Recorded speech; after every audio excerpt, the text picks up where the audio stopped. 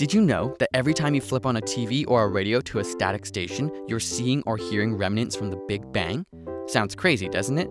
But about 1% of that static is actually coming from something called cosmic microwave background radiation. Without trying to explain the Big Bang in full, about 400,000 years after it began, long before planets and stars formed, the universe was filled with a gas of protons, electrons, and photons. Now normally electrons having negative charge and protons having positive charge tend to get together to create hydrogen atoms. But at this point in time, the universe was extremely hot like the surface of the sun, which is thousands of degrees. And at these temperatures, their kinetic energy is so high, they couldn't come together to form hydrogen. Instead, it becomes a state of matter known as electron-ion plasma. What's so special about plasma?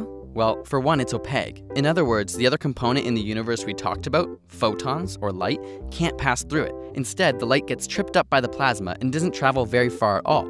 Over time, as the universe expanded, all the plasma that filled up its space began to cool. As it cooled, it reached a point at which the electrons and protons could unite to form hydrogen, which is electrically neutral. This caused the universe to become transparent. Suddenly, the photons, unobstructed, could travel freely through space. At that time, most of these photons were within the visible light spectrum. But over the past 10 billion years or so, they got stretched out enormously due to the universe expanding. These photons have been propagating through the universe ever since the Big Bang as a very cold and diffuse photon gas in the microwave band. And it just so happens that antennas for older televisions and radio are sensitive to microwave frequencies.